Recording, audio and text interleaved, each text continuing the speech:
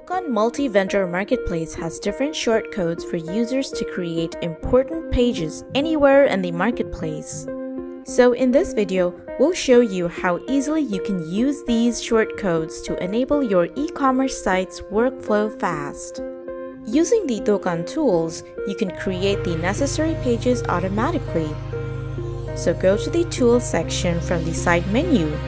Here, you can create pages automatically using the Install New Pages button from the Dokan Tools section. You also have options to create a Regenerate Order Sync table, check for duplicate orders, and if you want, you can revise your settings from the Setup wizard. Now go to the Dokan Settings page and move to Page Settings from the side menu. Here, you will find Page Settings, Dashboard, My Orders, Store Listing, Terms and Conditions page. You can select pages from the drop-down menu. Now, if you want to create a page manually using shortcodes, go to the Page section from the menu and click Add a New Page. Write your page name and click here. Here, you will find the Dokan Shortcode option. If it's not available, just search it here.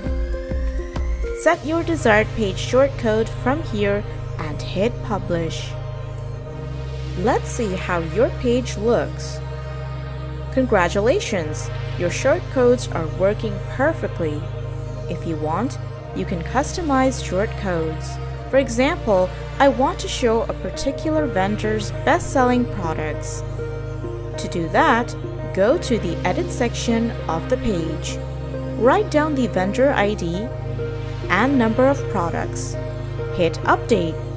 Here it is. It's working perfectly.